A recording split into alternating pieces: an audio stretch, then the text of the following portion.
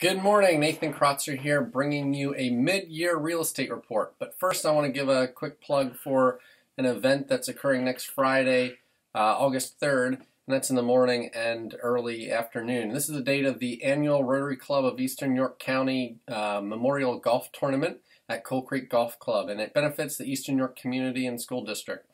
I'm a member of this organization, and we do a lot of good in the community, and as I said, we do a lot for our students.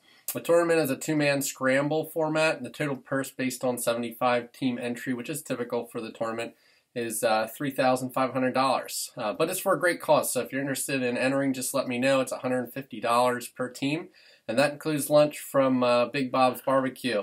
So just send me a message if you're interested. So into the real estate report, RE/MAX recently released a national housing report, and it revealed record highs in prices. And actually it was record lows in inventory, which those two are related. And this has been a 2-year trend now.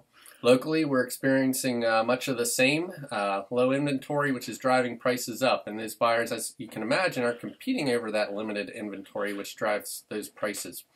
On the year, York County as a whole has seen an increase in the median sale price from last year of $162,000 to $172,900 this year. Number of homes sold has actually decreased, and I don't believe this is for a lack of buyer activity, but for that lack of inventory that I mentioned.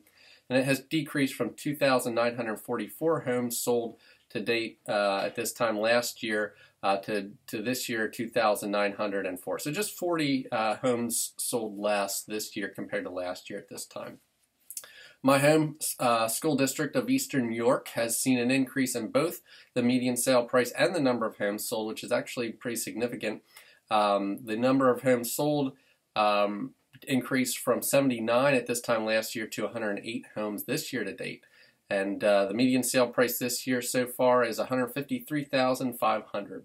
For a breakdown of other York County school districts and other stats, I'm going to provide a link. But also, if you'd like to know more about your own individual market or your community, just let me know. I'll be glad to put something together for you. This is the type of thing that we like to do to continue to service and serve our clients. And we do this and just ask that when you know somebody that is looking to buy or sell, that you send them our way. All right, thank you. Have a great day.